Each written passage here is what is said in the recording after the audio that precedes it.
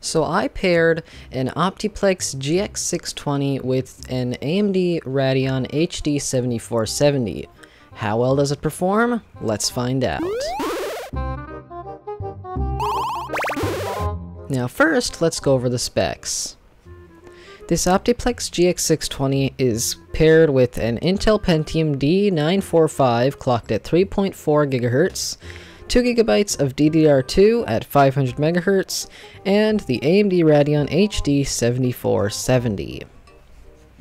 The AMD Radeon HD 7470 has 160 stream processors, 8 texture units, 4 ROPs, a core clock of 750 MHz, a memory clock of 900 MHz, 1 GB of VRAM, a transistor count of 370M, and the manufacturing process was 40mm.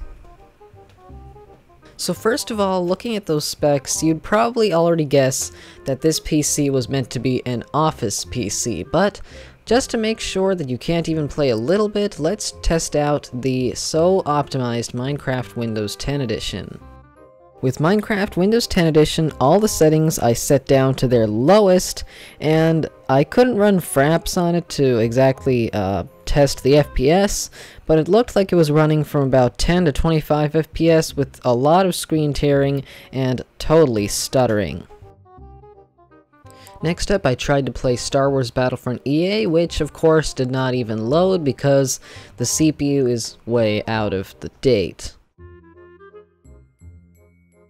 Now, I believe the problem with this PC is the CPU. I think the CPU is bottlenecking that graphics card because I do think that graphics card does have a little bit more power than it does in this PC. So I'm going to be testing this card in my next video on the $50 budget gaming PC. That is that one down there. I'm still working on that, waiting for the hard drive to come in.